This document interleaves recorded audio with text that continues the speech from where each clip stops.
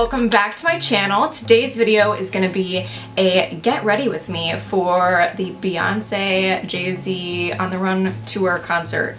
I don't know why I added all that in there. So excited. I've never seen Beyoncé in concert before. That has been one of my like dreams.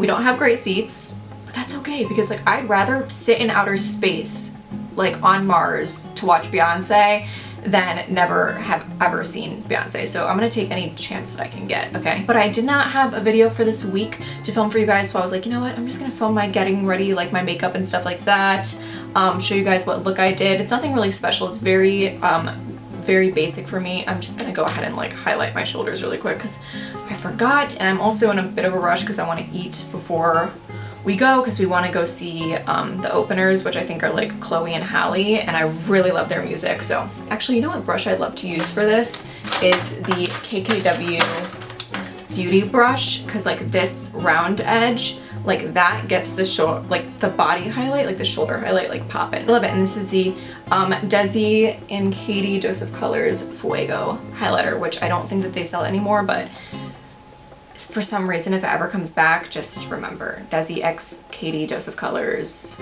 Fuego highlighter. It is bomb. It's one of my favorite highlighters ever. Anyway, so I hope you guys enjoy this video.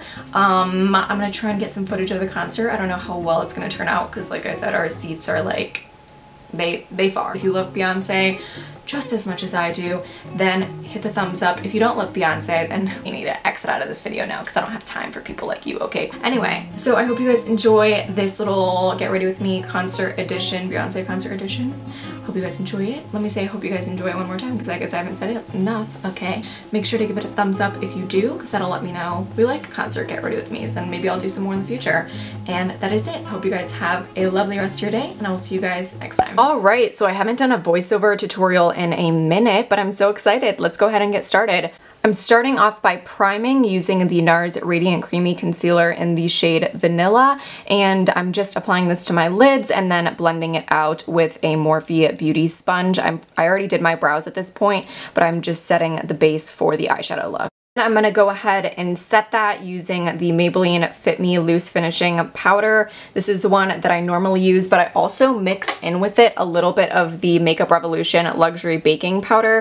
So for this look, I started out using the Makeup Revolution Reloaded Division palette, and I'm not even sure if these shades have proper names, but I'm just taking the one that's in the upper left corner and using that as kind of like a transition shade. It's just like a nice basic beige shade, and these palettes are literally only like $7, but they're so good. The shadows blend out so well. I really want to do an entire video on Makeup Revolution soon, and I plan on doing it. But yeah, so this is just what I'm using. It has a bit of like an orange undertone, which I love, a nice soft peach orange as the transition shade.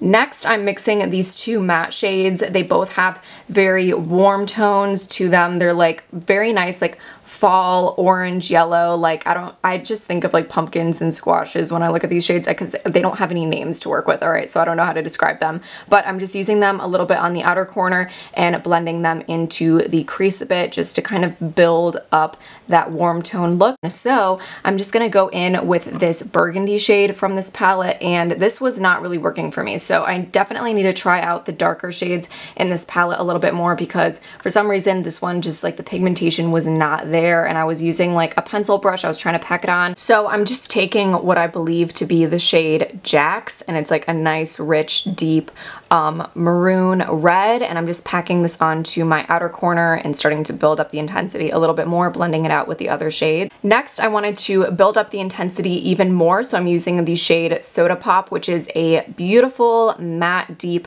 plum purple shade, and I'm keeping this really trying to keep it on just the outer corner. I don't want to bring this too far in or anything because that's where you can kind of get that like really dark like black eye kind of look. So I'm really just trying to focus this on the outer corner, but I ended up just blending it and it just got a little bit messy and whatever, but I added on like the shimmer on top, which you'll see in a little bit, and that kind of makes everything shimmer. Everything looks better when there's some shimmer on top, okay? I'm just gonna say that. So I then went in with the shade Queen, which is a beautiful golden shade. It's kind of like a foil, just very pigmented, shimmery shade. It glides on really well. So at first I just applied it with my ring finger. This gives a very gentle, softer finish to the shadow, but I really wanted to amp it up, so I decided to apply it using kind of like a flat eyeshadow brush, and I sprayed it with some primer water, and that gave it just the most beautiful foiled look. Then I just took a makeup remover wipe and kind of cleaned up some of that fallout since I was using some more deeper shades, and then I moved on to my face makeup. So what happened is the footage of me applying my foundation, like, I don't know what happened, it was too big of a clip, I guess, for my laptop to handle or something like that, but the foundations that I used were the Marc Jacobs Genius Gel in the shade like Golden Medium, I think is the shade, and then I also used the Dior Forever Perfect, and I think that shade is 015. I mixed them together, applied it with the beauty sponge, so that's that. But it also cut out my concealer for a little bit too, with the exception of me like blending it out, but I did use the NARS Radiant Creamy Concealer, same one that I used to prime my lids with. I also used the NARS concealer to kind of clean up my brows a little bit at the top. I'm kind of like indifferent about my brows right now. I kind of want to change them up. I'm not sure like how exactly I want them to look, if I want to go for like a more natural feathery look or like a really clean cut look. Like I don't know what I want to do with my brows right now, so I'm just like trying out a whole bunch of different stuff. But for today I just decided to go with the same NARS concealer, just kind of cleaning them up with this Morphe brush, and that's kind of the end of that story, I guess. To set my face, I used this Makeup Revolution baking powder. I think it's called like the luxury baking powder or something like that. It's only like $8 or $9, super inexpensive. I got mine at Ulta, but it does a really great job. So I just baked my under eyes, and while that's baking I just went in with a bronzer. This is from Becca Cosmetics. This is actually a powder foundation in the shade Mocha, I think it is. So it's a darker powder foundation, but I got it at Marshall's for only like $15 or something like that, and I was like, okay, I can for sure make this work as a bronzer, and it actually is amazing. It does such a good job of blending everything out, and I really love this shade for like a nice in-between contour and bronzer shade. It just works perfectly. So I use this also for my nose contour as well.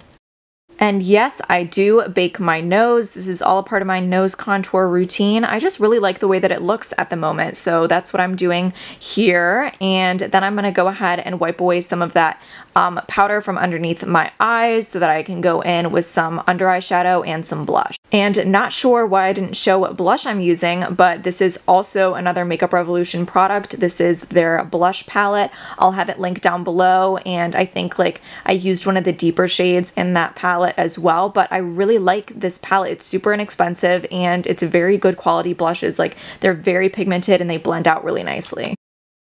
So unfortunately, I lost the footage of me applying my highlighter and my under eye shadow, but I just used the exact same matte shadows for the under eye area, and then I applied the Desi X Katy Fuego highlighter to my cheekbones, and highlighting is my favorite step, so I'm so sad that I lost that footage, but enjoy this footage of me applying mascara in fast motion, I guess, is what I'm trying to say.